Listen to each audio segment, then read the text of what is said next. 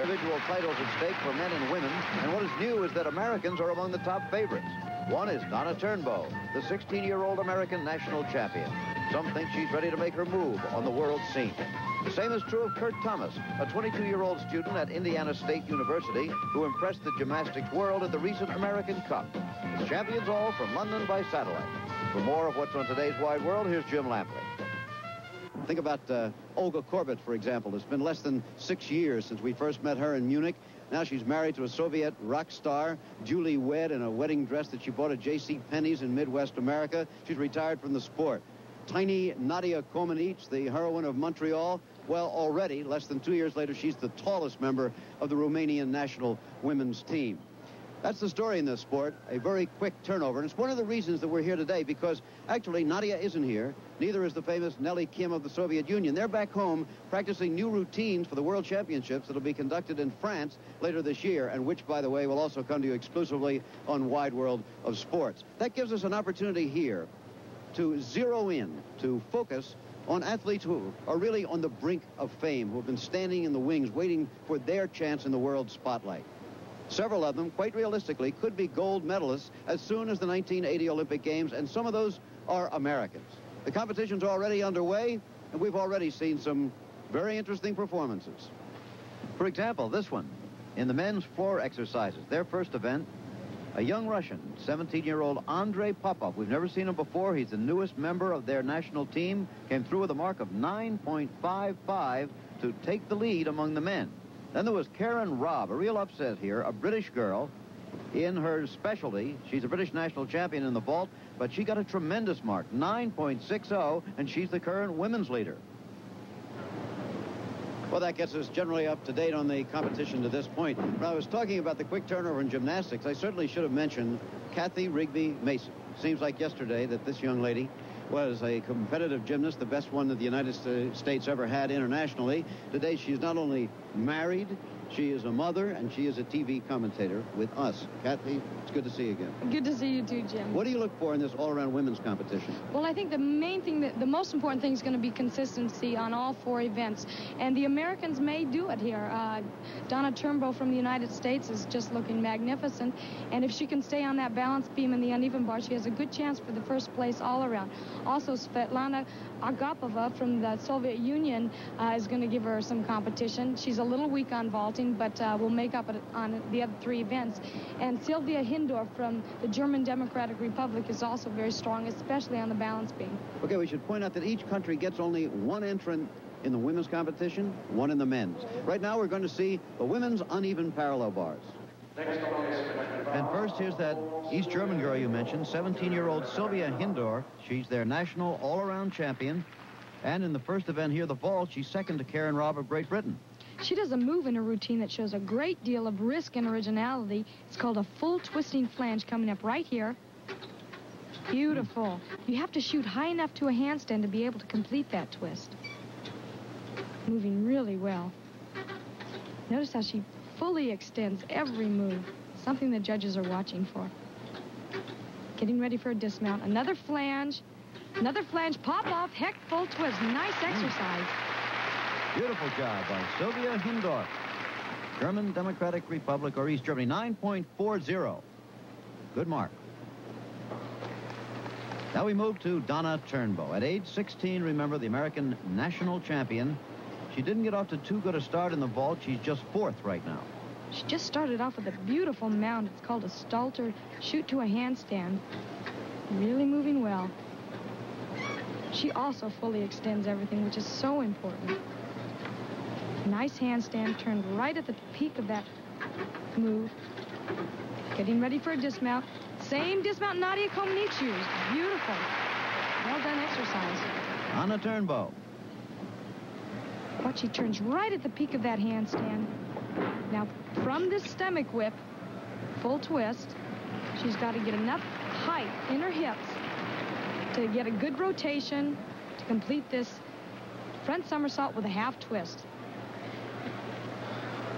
There's the mark, 9.45, a good solid one. Puts her in second place at the moment overall. This is Marilena Neacsu of Romania. At age 17, she's the Romanian beam champion, so this is not her best event. 8th all around in the European Championships. She works smoothly on this event. Not a great deal of originality, but she does have good form. She fully extends everything. Nice handstand.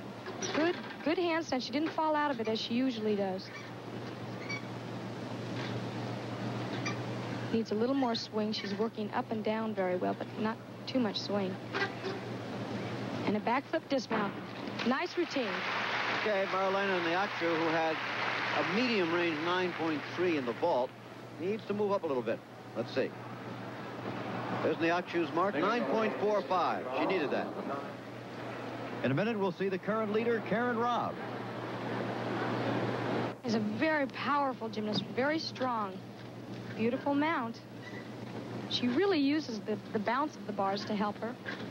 Little bend arms on that handstand. Fell out of it a little bit. She's a Yorkshire lass from Huddersfield. Little low on that flange. Should shoot right up to the handstand in there.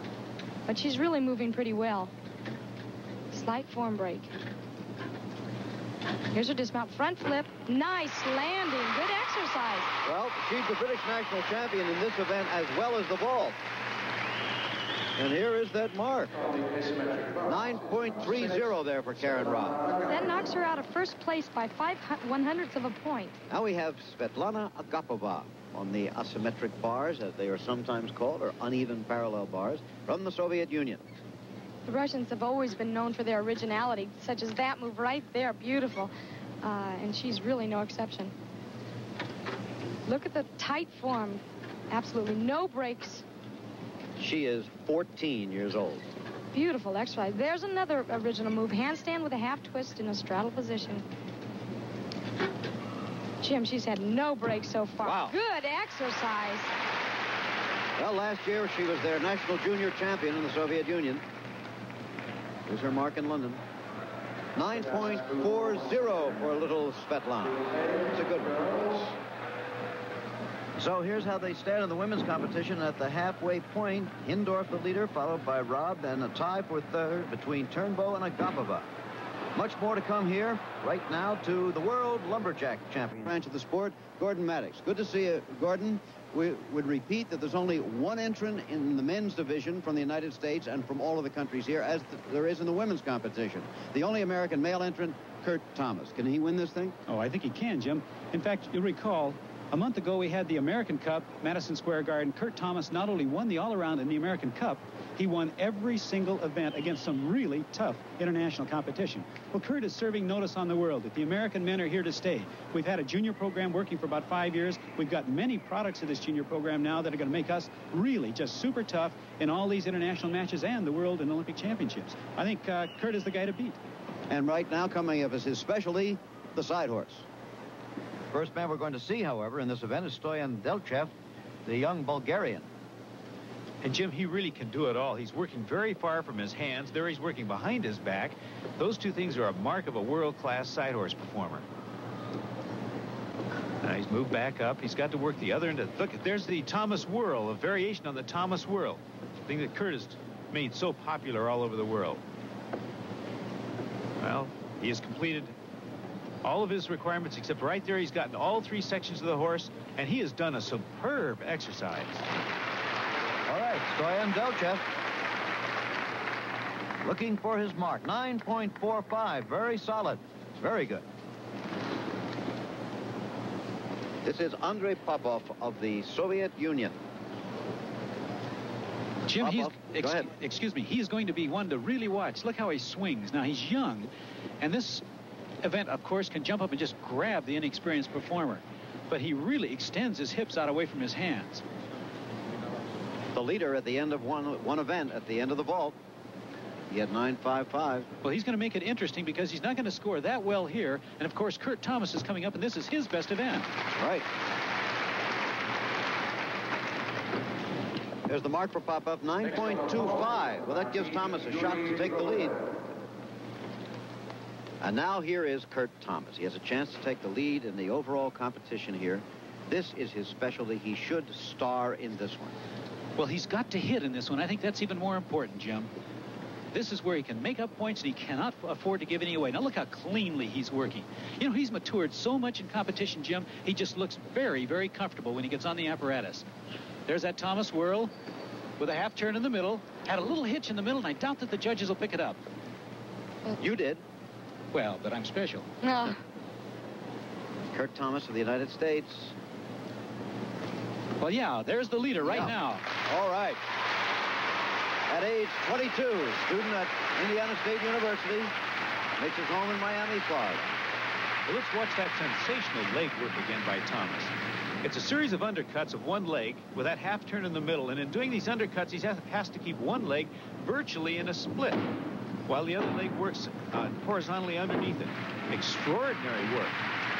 He bangs the horse a little bit at the end. We'll be able to take a look at it, but that's not a discount at all. But I'll tell you, being able to work horse strong gives an all-around man a real advantage. You called that one all right, Gordon. 9.80. Thomas has taken the lead. And here, then, are the current standings among the men. It's Kurt Thomas of the United States, the leader, followed by Stoyan Deltchev, the Bulgarian, and third now, Andrei Popov of the Soviet Union. What did you just give him? His beer. It's the only light beer with gusto. Oh, yeah? Schlitz Light. Beer drinkers know it took Schlitz to bring the taste to light. This is the current leader in the women's competition, Silvia Hindorff of East Germany.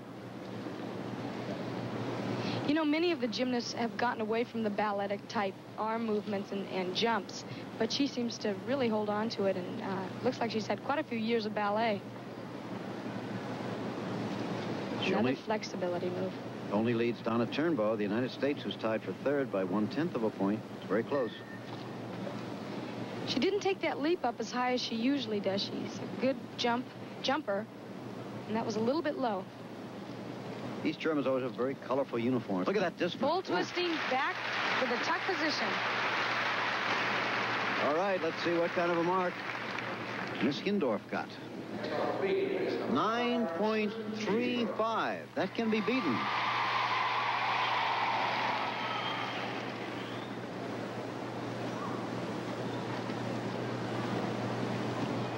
On the beam now, Marilena Neacsu of Romania.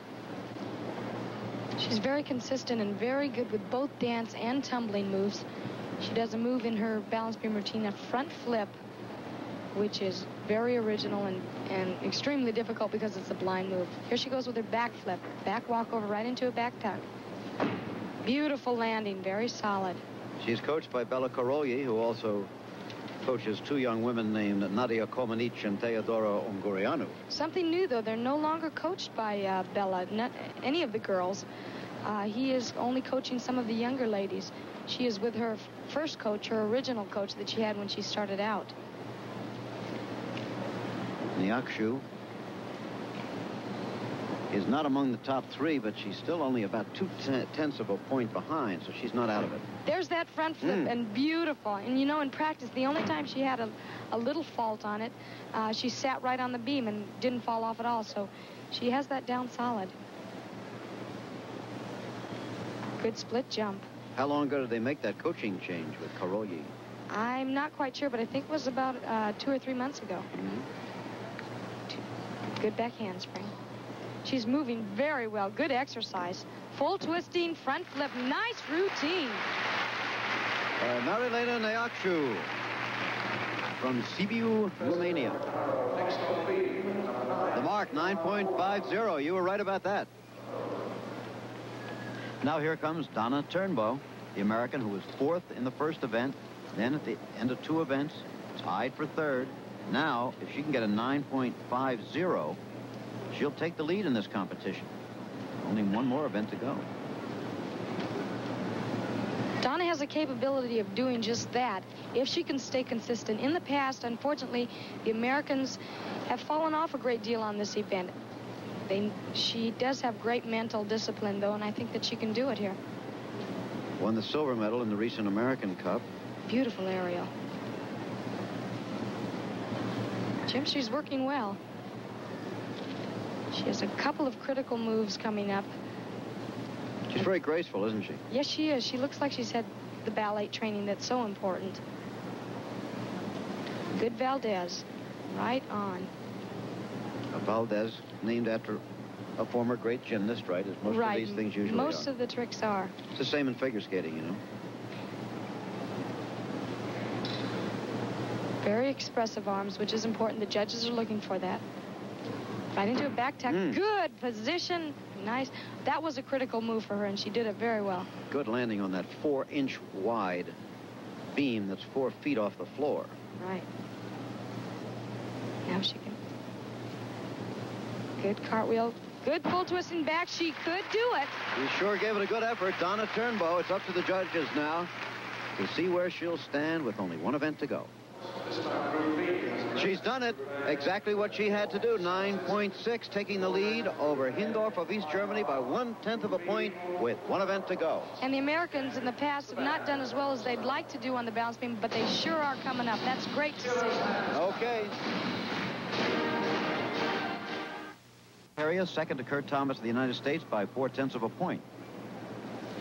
Jim, he has been very highly touted all over this part of the world, and after watching him so far, I can see why. He's technically a very, very sound gymnast. Now, we've just seen him swing to a handstand and successfully prevent the rings from picking up any swing. Now, he's done a giant swing. He'll have to get to one more handstand, of course, with strength. All right, now here comes his press to a handstand. So far, I must say, he's looking at like a 9-3 score. All right, a flip us off, a double front with a half twist. All right, with previous marks of 9.4 and 9.45, here comes his mark on the rings. Deltchev, 9.50. That's a good one. I once had an orthopedic surgeon tell me that what he has just done to his shoulders is not the way the Lord intended those shoulders to be used. It's called an inlocate. Does an inlocate, kip, and then lowers to a cross. A very nice start. Kurt Thomas, with a mark of 9.15 or better, can hold on to his lead at the moment over Deltchev, the Bulgarian, who's in second place. And really, Jim, isn't it a strange position for you and I, after all these years, to be sitting here talking about an American man in the lead of a world gymnastics event? I can't get used to that. I love it, don't get me wrong. This event for Kurt, I've always said, was not his strongest event, and I have to take that back, because Kurt has increased his difficulty by at least 50% in every event he works, and now he's very, very viable in all of them. His rings are absolutely dead solid. This is the third of 6 men's events. There are 4 for the women, 6 for the men. Okay. Well, Jim, if he can keep it up, he's going to have a nice stay here in England. Okay, let's see if he gets that 9.15 or better. Oh, look at that. That gives Thomas a lead of a full half point with 3 events to go. We'll be back for the climax of this meet. Right now, for word on a future Wide World show, let's go to Bill Fleming.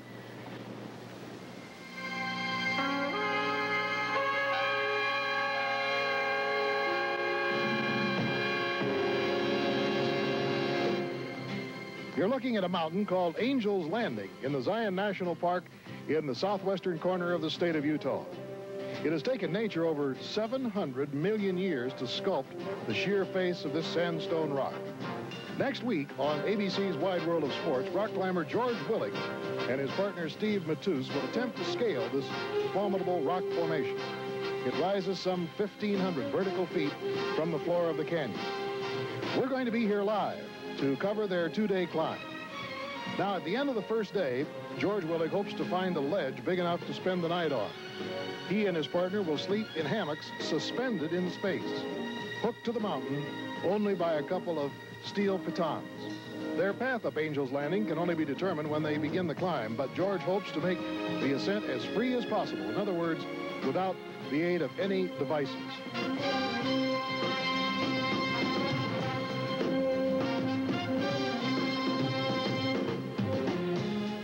Hi, I'm Bill Fleming, and I must admit to you that this is one of the most unusual and interesting events that we have ever covered in the 17 years of Wide World of Sports.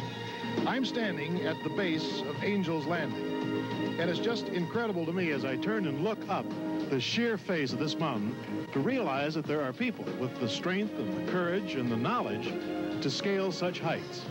In fact, it almost looks flat when you look at it from the base of the mountain itself. And if you look very carefully, you'll see what they call a window. That's a little narrow ledge that George Willig and Steve Matus plan to spend the night. Frankly, we are in awe of such a venture.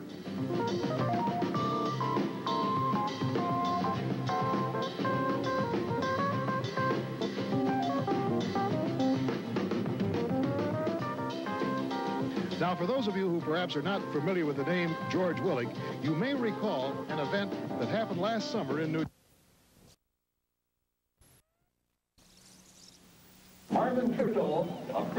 Marvin walks back.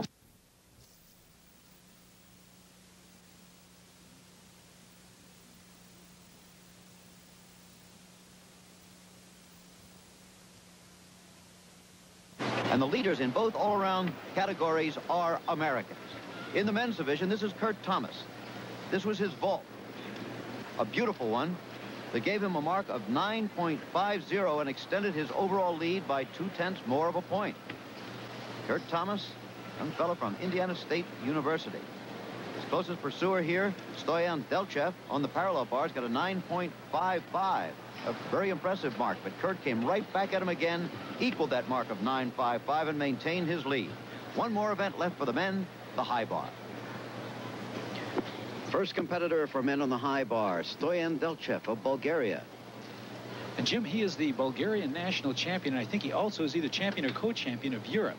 So this is his big event, and he's been a very consistent performer all through the competition.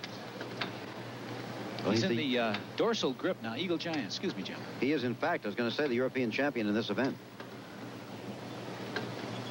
Really a nice high lifted double flyaway with a twist, and it really delayed it out there. Boy, he seemed to hang up there for a moment. Deltchev will set the pace now with this mark. 9.6. That'll give Kurt Thomas something to shoot at. If you wanted to protect the things you own from the... Remember, it's dropped down to 4th place now with this one event remaining behind Kurt Thomas, Deltchev, the Bulgarian, and Tabak, the Czech. Well, he's a young guy, a part of these emerging from their junior team, that I must say that the American junior team seems to have taken an edge in international competition yet this year. Ooh, triple flyaway. What? I thought it was going to come down right on top of the bar. That was a beauty, wasn't it? Yes. After I opened my eyes, I loved it. Here comes the mark. Up off 9.50. Good mark. But he was too far behind, I believe. Kurt Thomas needs only a 9.0 to win the men's overall championship here. We're closing in on a terrific story. If he should win and Donna Turnbow can hold on, we could have a double American championship here. I believe you're right, Jimmy. You know, like the American Cup, he has won 4 of the 6 events so far. Very nice high straddle heck ball. As we said earlier, he really has dominated the competition. The only one he didn't win was the first one, men's floor exercise. All right. Oh, what great consistency. Super meet. Kurt Thomas of the United States. Has he done it? Well, here it comes. 9.75. Now, no doubt about it, all the way, Kurt Thomas has won the men's individual all-around at Champions Hall. There he is. And here we are in slow motion again, watching this straddle hecht ball. Watch how he reaches back behind his legs to re-catch the bar. Kips, changes hands now, pivot to reverse grip Giants. He'll then take one more pivot on top of the bar and get set up for his dismount. Now he's going to be doing a full twisting double flyaway, half twist on each somersault. Here it comes now. Half in, half out, and a stunning finish for a fine performance. Thomas the winner then by 85/100ths of a point over Deltchev, the Bulgarian. Popov, the Russian, pulled up to take 3rd place in the men's competition.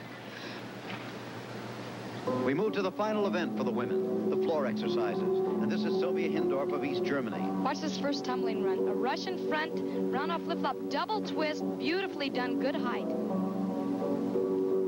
Small correction on the score. She trails not by 1/10 of a point, but by 15/100ths of a point. She trails Donna Turnbow of the United States. Beautiful exercise so far. Very graceful arms, and as well as good tumbling. Watch this next tumbling run. Good height. 2 Arabians. Once again, in this event, Donna will have the advantage, if it is an advantage, of knowing what she has to get to move ahead of this girl again. You can put a little more adrenaline into it. These Germans have always been very unique in their style. How do they differ?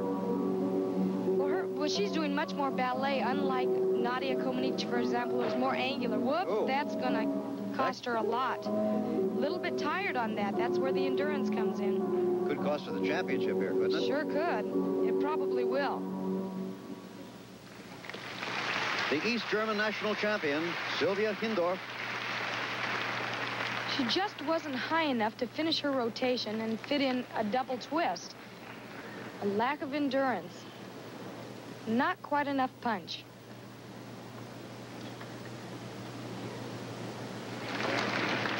Donna Turnbow of the United States can wrap up a beautiful afternoon in her life right here. She needs a mark, where we have it unofficially, of only 8.9 to take the lead. But yet to come, remember, is Neacsu of Romania. So she'll want as good a mark as she can get to wrap it up. I believe that she really has the edge here. She has great endurance and good height on her tumbling. Starts out with a double twisting layout. Beautiful. Whoops. Slight step back. She's 2/10 ahead of Neacsu, the girl yet to come, coming to this final event. She has to keep the brakes to a very minimum here. This slow speed that she's at right now, it gives her a rest for those tumbling moves. Handspring front. Beautiful. No form breaks there. Dramatic change from Alouette to something much more serious. It's important for to have that rhythm change. And when you stop like that, it just gives you a nice rest for those very difficult tumbling runs. Eventually, she plans on putting a double back in the beginning and a double twist at the end. Very nice exercise. All right, Donna Turnbow. Remember, the Nadia Comaneci's and the Nellie Kims aren't here, but there's still a good field, and this girl's on her way to bigger things, looks like. Here comes the mark for Donna. Donna's mark, 9.45. She has really given Neacsu a tough job. Hello, everybody. Alaska. She's going to beat Donna Turnbow. It's going to be pretty difficult. Her tumbling isn't as strong as Donna's, but she may just do it if she can hold on to that form and bring her tumbling up a little bit. Double twist, not as good as Donna's. Slight form break on the end.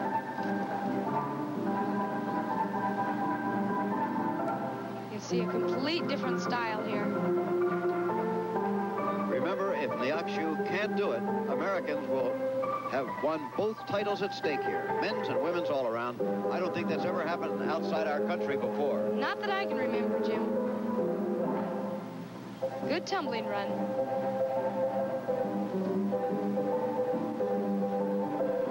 Working well. Tell you, Jim, it's going to be close. I don't believe she'll get that 9.7, but never can tell. Flip-flop layout back. The first tumbling run has to be equal in difficulty with the last tumbling run. And her last tumbling run was a little bit less difficulty in it. She made the effort, though, Marilena Neacsu. She has done it or not. Here comes the decision. 9.35 is not going to do it. It's a clean sweep for the Americans, for Kurt Thomas and for Donna Turnbow, something we don't believe has ever happened in a meet outside the United States. A sensational day for the USA. They're on their way to big things, to the World Championships later this year, which we'll be televising, and then the Olympics in 1980. Kurt, what a great day for American gymnastics. First of all, congratulations on your victory. Now we've seen Donna also wrap it up, a double American victory. I'm not sure that that has ever happened outside the continental limits of the United States. Two quick questions for you. First of all, were you at all concerned when you fell behind on the first event? Yeah, I was concerned. I was playing it too careful, I think, and it just I don't know, it got to me throughout my whole routine. But then, you know, my coach started talking to me and I got it back. So it felt pretty good after about the third event. And you may have been sagging a little bit by the high bar, but it sure didn't show. Congratulations to you. Let's bring in Donna now. Here she comes. Donna, congratulations to you. A double American victory is really a day to remember for American gymnastics. Really moving this time, huh? Yeah, I'm really excited. I should think you would be. To wrap up the story the way it was, of course, Nadia wasn't here. Nellie Kim wasn't here. Andrianoff wasn't here. The Japanese weren't here. But this was a very representative international field, and it means big things in the future, I think. I'm sure Kathy Rigby Mason would agree with that. Where's Gordon? There he is over here. Nice to have you chaps with us on a big day for the Americans. Congratulations, Donna. Congratulations, Kurt. Thank you. On to the World Championships in France. We'll be seeing you there on Wide World of Sports. That's the story by satellite from London. The executive producer of ABC's Wide World of Sports is Roone Arledge. Our coordinating producer, Dennis Lewin. The Champions All Gymnastics meet was produced by Bryce Wiseman. World Lumberjack Championships produced by Doug Wilson and directed by Larry Kahn. The George Willig preview was produced and directed by Ned Steckel. Our coordinating director is Joe Assetti, and the associate director in England, John DeLisa. Be sure to be with us next weekend on ABC's Wide World of Sports for live coverage of George Willig's climb.